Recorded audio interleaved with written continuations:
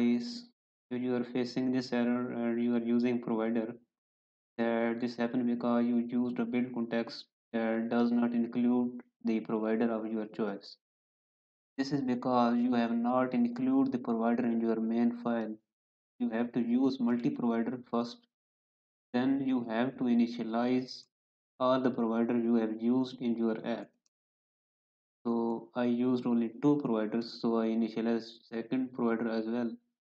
And my second provider is favorite provider. Favorite provider. After initializing it, the error will be removed. As you see, when I reload it, the error has been removed. So you can remove this error by implementing multi providers and initialize all the providers in it. Thanks for watching.